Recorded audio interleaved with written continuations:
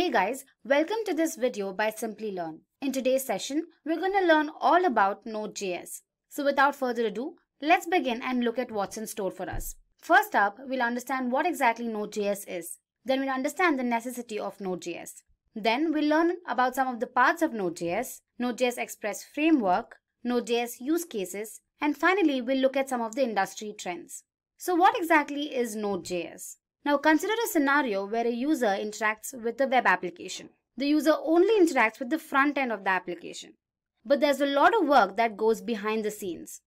Now in a web application, there's a front end, a server, and a database. The front end is developed using JavaScript and frameworks like Angular and React, while the server is built on Java, PHP, or Node.js, and the backend database that stores the data usually consists of MySQL or MongoDB. So Node.js is an open source, cross-platform JavaScript runtime environment for running server-side applications. It is used to develop I/O-intensive web applications like video streaming sites, single-page applications, online chatting applications, and other web applications. It is used by large, established companies and newly minted startups. Node.js was developed by Ryan Dahl in 2009, and at the same time of this session, its latest version is v13.3.0. Now that we know what Node.js is, let's go ahead and look at why it was so prevalent in the field of web development. Here are a few points. First up, Node.js is extremely fast. Being built on Google Chrome's V8 JavaScript engine, its library is extremely fast in code execution. Node Package Manager has around 50,000 bundles for developers, so whatever functionality is required for an application can be easily imported from NPM. All APIs of Node.js library are asynchronous, that is non-blocking. It means a Node.js-based server never waits for an API to return data. Node.js dramatically reduces the processing time while uploading video and audio files. It is also an open source platform and is easy for beginners for web development. The above reasons more than justify the popularity of Node.js platform and why it is being adopted by a large number of organizations and businesses today. So now moving on, let's familiarize ourselves with the parts of Node.js. Node.js consists of several components. Now let's look at them one by one. First up, we have modules. Now modules are like JavaScript libraries which are used in a Node.js application to include a set of functions. Now we can use required function with a parenthesis to include a module in a Node.js application. Node.js application has many modules to provide basic functionality needed for a web application. Some of them could be HTTP, util, fs, URL, query string, stream, and zlib. Next up, we have console. The console module provides a simple debugging console that is similar to the JavaScript console mechanism provided by web browsers. Now the console can print messages to stdout that print standard output messages and stderr to print the error messages.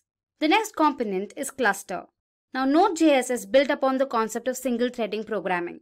A single instance of Node.js runs in a single thread. To take advantage of multi-core systems, the user will sometimes want to launch a cluster of Node.js processes to handle the load. A cluster can be added to an application in this way. Here's a small code for you. The next component is global. Now global objects in Node.js are available in all modules. Now these objects are functions, modules, strings, etc. Some Node.js global objects are mentioned in the table. You have dir name, that is a directory name, file name, exports, module, and require. The next component is error handling. Now Node.js applications experience 4 types of errors. We have the standard JavaScript errors, system errors, user-specific errors, and assertion errors. Now errors in Node.js are handled through exceptions. Now for example, let's handle an error that would occur when we divide a number by 0.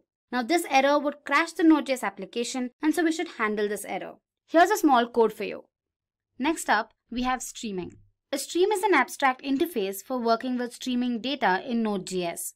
Streams are objects that let you read data or write data continuously. There are 4 types of streams. First one is the readable.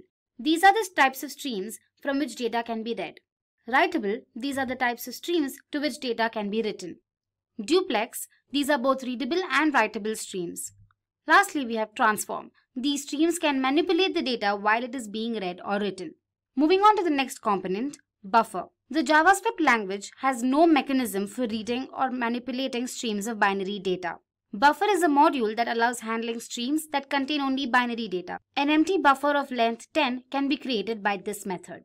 Next up, we have domain. Domains provide a way to handle different I/O operations as a single group. Domain module intercepts errors that remain unhandled. There are two types of methods that are used for intercepting these errors. Firstly, we have internal binding. In this case, the error emitter executes its code inside the error method. Next up is the external binding. Now here, the error emitter is explicitly added to a domain via its add method. The next component is the DNS. The DNS module enables name resolution. For example, it is used to look up the IP addresses of host names. DNS module is used to connect to a DNS server and perform name resolution by using the method dns.resolve. The DNS module is also used for performing name resolution without a network communication by using the method dns.lookup. The next component is the debugger. Node.js includes an out-of-process debugging utility accessible via a V8 inspector and built-in debugging client. This Node.js debugger is not feature-packed but supports simple inspection of code. It can be used in the terminal by using the inspect keyword before the name of the JavaScript file. In order to inspect a file, say myscript.js, you can use the following method. Now that we are familiar with all the major parts of Node.js, let's go ahead and learn about the Node.js Express framework. Express is a flexible Node.js web application framework that provides a wide set of features to develop both web and mobile applications. You can assume Express as a layer built on top of the Node.js that helps manage the server and the routes. Now let's have a quick look at some of the core features of Express framework. It is used to design single-page, multi-page and hybrid web applications. It allows the setting up of middleware to respond to HTTP requests. It defines a routing table that is used to perform different actions based on the HTTP method and URL. It also allows dynamic rendering of HTML pages based on passing arguments to templates. Now moving on, let's take a quick example of a simple Hello World program. Now this is developed using Express framework to gain a better understanding.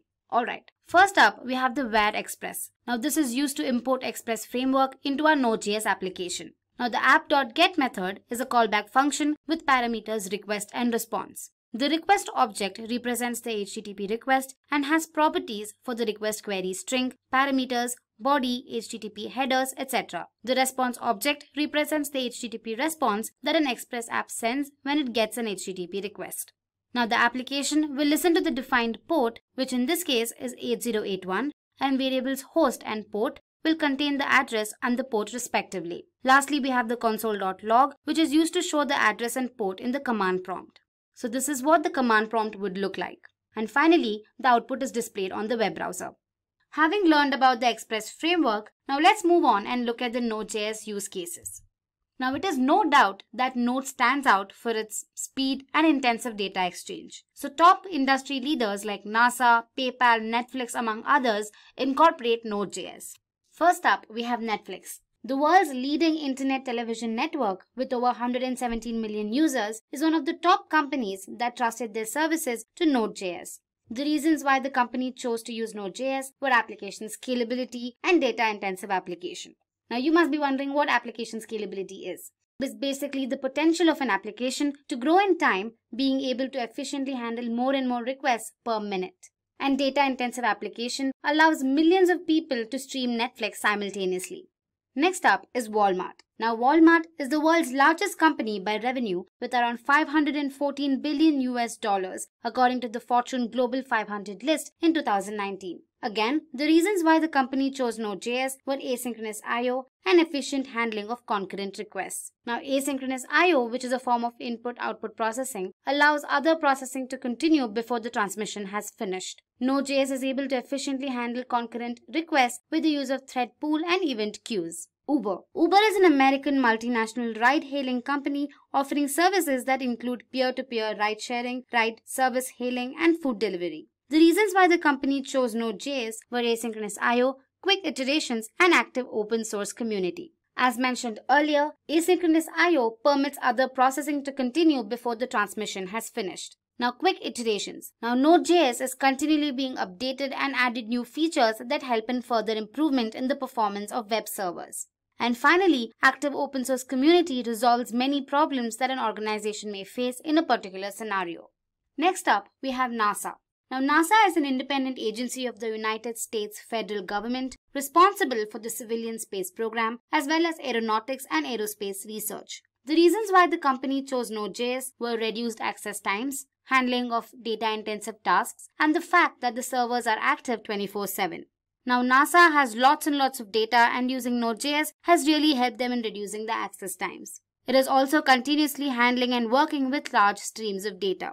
Node.js is highly stable, which helps in keeping the server active 24/7. Next up, we have PayPal. Now, PayPal is an American company operating a worldwide online payment system that supports online money transfers as opposed to traditional methods like checks and money orders. The reasons why the company chose to use Node.js were the fact that Node.js has extremely fast build times. It allows tasks to be carried out with fewer lines of code when compared to other server technologies like Java and PHP. And Node.js, being data intensive, efficiently handles a large amount of data. Next up is Medium. Medium is a popular online publishing platform developed by Evan Williams and launched in August 2012. The main reasons why the company chose to use Node.js were A. Data-driven applications. Now, these applications are ideal for being interfaced with Node.js servers. B. To run A/B tests. Now, A/B testing is essentially an experiment where two or more variants of a page are shown to users at random, and statistical analysis is used to determine which variation performs better. Lastly, Node.js server maintenance is simpler than its counterparts. Moving on to the last topic of this session, industry trends. Now, Node.js developers are in demand across the globe since many companies are adopting JavaScript libraries. According to Forbes, it is one of the top 10 most in-demand jobs. According to NodeSource, the total number of Node.js downloads increased by 40% in the last 1 year. The use of Node.js in production has increased dramatically since its release in 2010. With early adopters such as LinkedIn, PayPal, and Netflix, among others, Node.js has seen an exponential increase in its use in web development. The popularity of Node.js is also accounted to JavaScript. Now, since JavaScript is the most popular language, as evident from a survey conducted by Stack Overflow in 2019, many developers can start working on Node.js library with not much of a learning curve. Node.js developers are being offered better salary options than other web technology developers. According to PayScale, the average salary of a Node.js developer in India is around 6,13,000 rupees per year. The average salary of a Node.js developer across the United States is around $105,000 per year. Alright, so with that, we've come to the end of the session. I hope this gave you a clear insight into Node.js. Thank you so much for being here. Keep learning and stay tuned to Simplilearn.